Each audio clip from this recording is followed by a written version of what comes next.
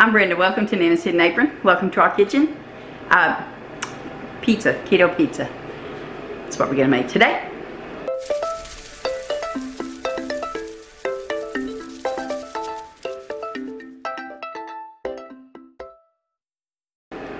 Have a little bit for lunch, snack later on. But let's go ahead and get started. The first thing I want to tell you is this is a thin crust pizza dough, keto pizza dough. And I have my recipe for it here. I'm going to tell you exactly what I've got in it. It's a 1.5 cups of shredded mozzarella, just like the fathead dough. 3/4 cup of almond flour. It's got garlic powder, oregano, onion powder, Parmesan cheese, cream cheese, and an egg. And I've got my oven preheating to 350 degrees. Let's get started. I've got some stuff. There's my oven preheated. I've got a few things already started here. You'll have to excuse my dehydrator going here and its noise. And it's taking up a lot of my counter space. But I went ahead and melted my cream cheese and the mozzarella cheese in the microwave. I did 2 30-second blasts to get this consistency. Alright, now I might use my hand, I might not. Now I've got all my dry ingredients here that I'm going to pour in there, and we're going to get started working this in. I like to wait just a few minutes before putting the egg in, because this is hot and we need egg consistency, raw egg consistency, not a scrambled egg consistency, right? So like I said, I am going to use my hand. I typically do. That way I also know if it's cooled down enough to put the egg in there, and it has. So we're going to go ahead and put that in there, and I'm going to take my spatula and work it in a little bit so that I don't pull all of the ingredients off into my hand instead of it being in our pizza dough. I've got some dried basil over here out of our garden that I'm going to use. I've got a couple of sweet peppers that we're going to use. If you have a lot of sweet peppers and you don't can, throw them whole in a bag, in a zipper bag in the freezer. They thaw out very fast. You can run them under some warm water. Thaws it out immediately. Don't waste your peppers, guys. There is your tip of the day. Okay, now I'm going to go ahead now and start using my hand again to get this mixed up. And what we're going to do is we're going to pre-cook our pizza dough, and then we're going to put our toppings on it.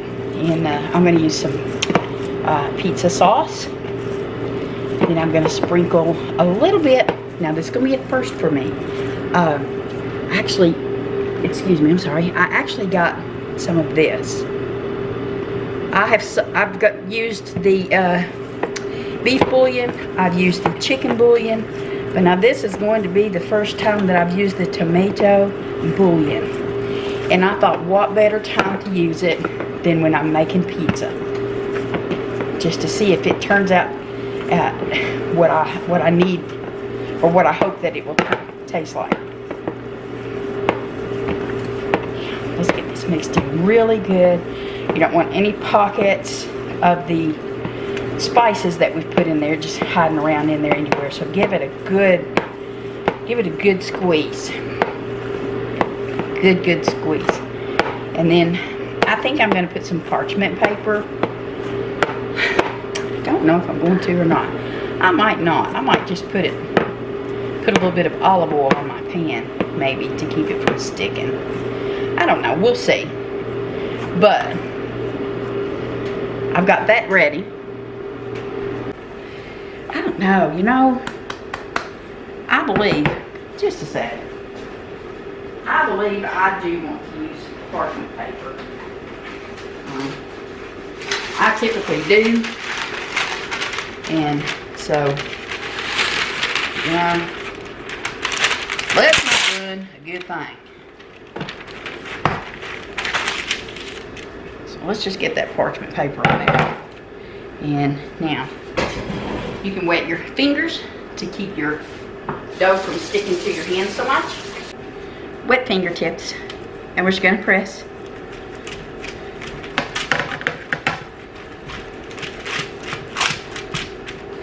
Press it down.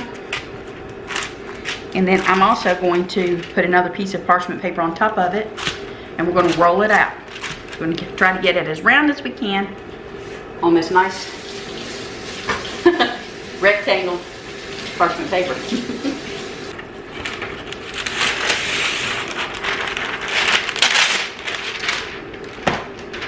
Okay. Yeah. Let's see about getting this. See about getting this rolled out here. You know what? I'm gonna take it off of there because that's not gonna work. So we'll just do like I typically do. I put the paper there, lean on the counter, and then start rolling. Spin your roller off of your dough.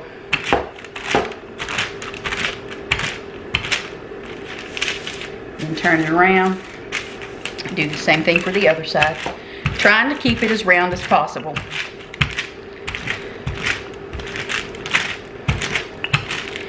Again, it's thin, so that's what we're doing. We're going to get it good and thin.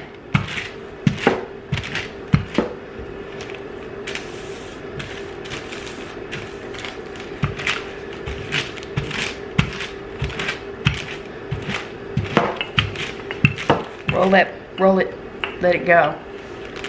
Let it spin.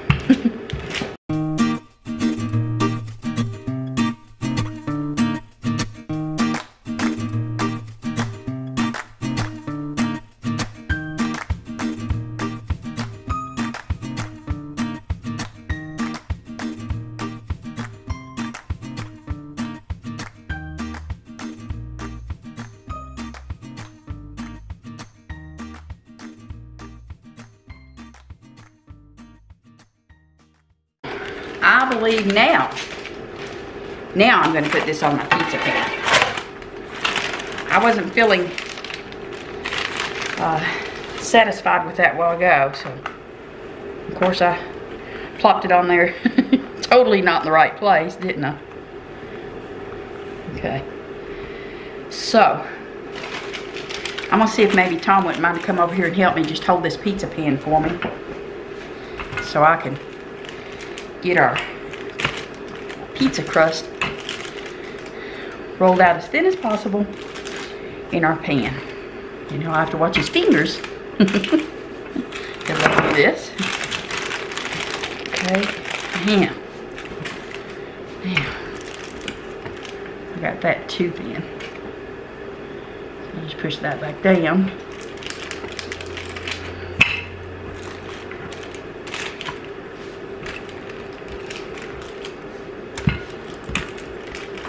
All right.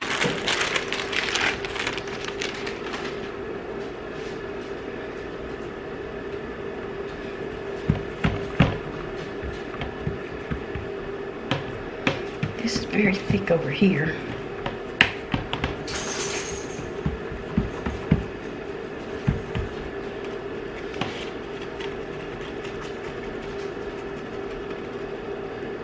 Okay, now I'm going to try to shape my dough some and just give a little pinch around the edge so that when we put our sauce, whatever sauce you decide to use, whether you want to put barbecue sauce for a pineapple barbecue chicken, don't that sound good, or just a veggie, however you're going to do it. We just want a little mountain there. Give ourselves a little ridge so that our sauce doesn't run out. Probably would help if y'all could see me do that. Sorry. That's still a little too thick, so I'm going to work it out some.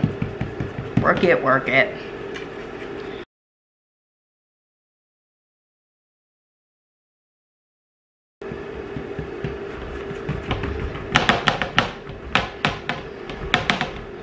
Alright.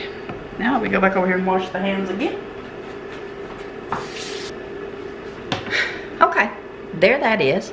Now let's get over here and put this in the preheated oven. And we're gonna let that bake 10 minutes or so, and then we'll come back and check it. Oh, looky there. Nice. Yeah. I did forget. It's been a while, so I forgot. I did forget to poke the crust to keep those air bubbles out, so we'll go ahead and do it now. Toppings. Yeehaw. Toppings. That's what we're going for next.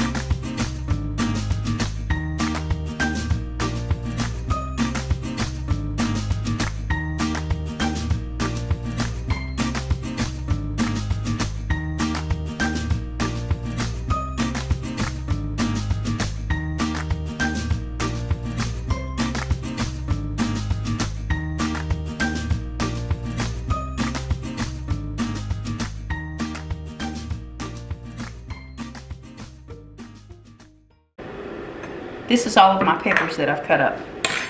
And I want to get some of that juice off of there because we don't want our pizza soggy, right? Right. So, I got a couple of paper towels and I put them in there and I'm just going to squeeze it. Look at how much water or juice that there would have been. You don't need all that in your pizza. You don't want it soggy.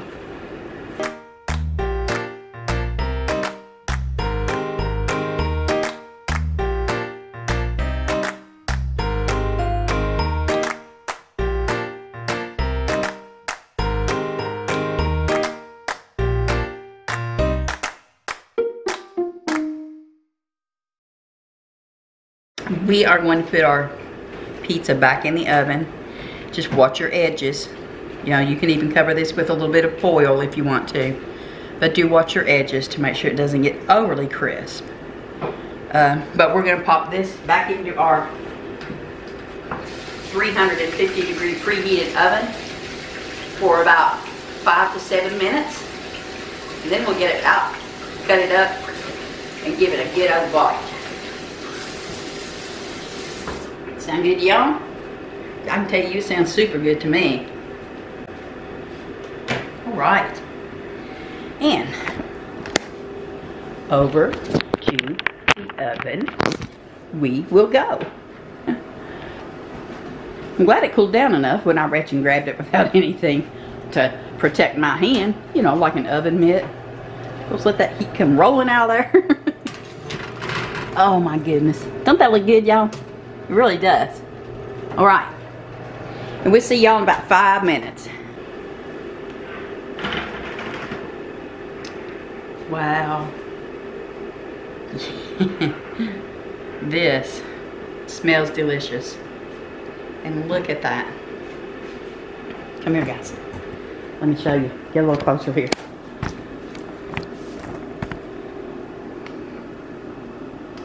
Oh, smell of that. Yes. Awesome, isn't it?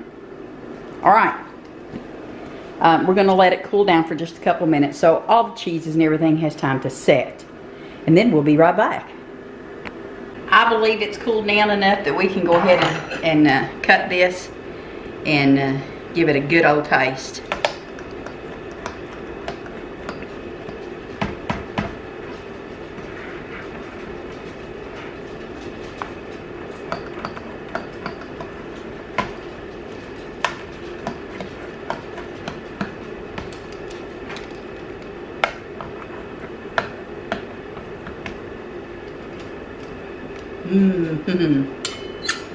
Oh, I'm looking so forward to tasting this, guys. I am. Yeah. We had a few leftover cupcakes from a cookout that we went to that I made. Can you see that? That's a sugar-free orange cupcake with chocolate icing. Oh boy. So now I'm just gonna throw a piece of this on for Tom. You know, that stuck to my pan just like I was afraid it would. But I think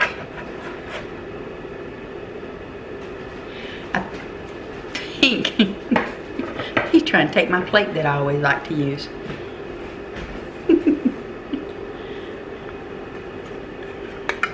Look at that. Wow. Doesn't that look good? Alright, let's do you want a fork, dear? Yes. Now again, this is thin. It's thin crust.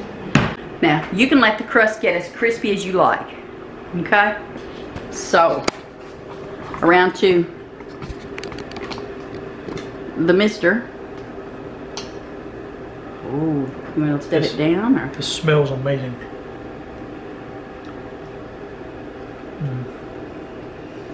It's because it tastes amazing. Oh, wow. All right, y'all. Oh, look at him grabbing that cheese. Yes. Yes, he likes it. Y'all need to get some Laughing Cow cheese and put it on the pizza. Yeah, boy. All right, y'all. There you go. You can get my full recipe for this crust on my Handcrafted by page on Facebook. And if you have not subscribed yet, I do hope that you will. Click the subscribe button. Click the bell so you get notified each time we put new content on. Try this recipe. You won't regret it. It's delicious, y'all. Give me a thumbs up and share this, would you? I'd appreciate it. Thank you so much. I've enjoyed our time together. We'll see you next time. Bye.